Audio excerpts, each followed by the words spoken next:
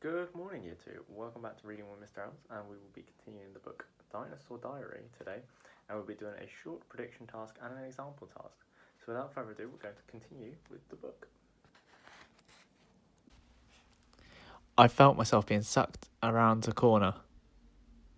And then I was rising up, faster and faster until my head popped out of the water.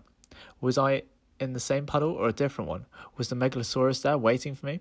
I opened my eyes, and when I blinked, the water out of them, I found I was in some sort of pond, along with two creatures I'd never seen before in my life. They were small, smaller than me, and feathery, with beaks, and they were swimming about, making what I can only describe as a quacking sound. When they saw me, they looked terrified.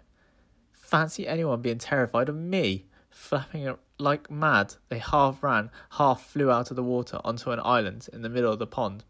There they stood, beating their wings and sticking their necks out at me angrily. "Get out of our pond," they quacked.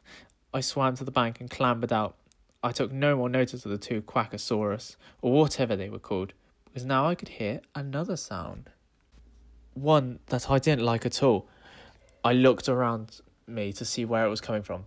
There was no sign of this Megalosaurus, but in the distance I could see something even worse. Coming towards me over some strange-looking bumpy earth was a bright red monster. Instead of normal legs, it had round ones that rolled across the ground. More alarming still, it was letting out a dreadful, loud, deep roar.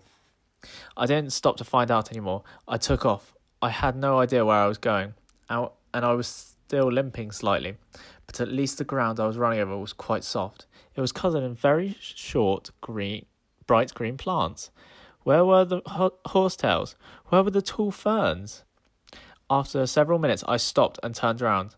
I could see the big red creature in the distance, but it didn't seem...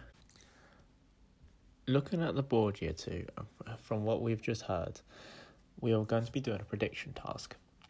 So in your books, you'll be writing, I predict the red creature is, with your prediction. Then underneath, I think this because, and the reason why.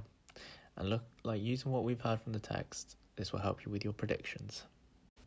To be coming after me. In fact, it was standing still and had stopped roaring. I could hear something else though, and it sounded like laughter, or rather high-pitched, twittery giggling coming above my head.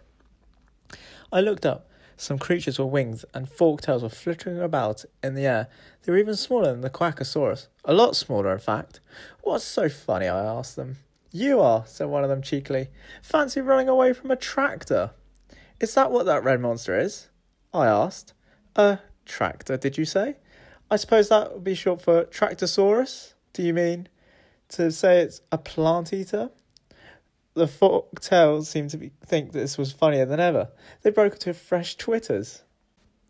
This was too much. It was bad enough feeling scared and confused without being laughed at. I felt two tears prick my eyes. The cheeky forked tail must have noticed, because he suddenly became very polite and said, "Swallows here. Swinburne speaking. How may I help you?" "I don't really know," I answered, but then I had an idea. "Maybe you could help me find somewhere to lay my eggs." "How about the hen house?" suggested one of the swallows. "No, not the hen house," said Swinburne. "We all know what happens to the eggs in the hen house." "I don't," I admitted. "What does happen to them?" "They get boiled up in the farmer's breakfast," said Swinburne. "Or scrambled," said another. Within the story, Year 2, we have heard two examples of what might happen to the eggs. The first one being boiled for the farmer's breakfast, and the second one scrambled. The question here is, what examples can you think that might happen to these eggs in the hen house? So what, Year 2, do you think might happen to the eggs?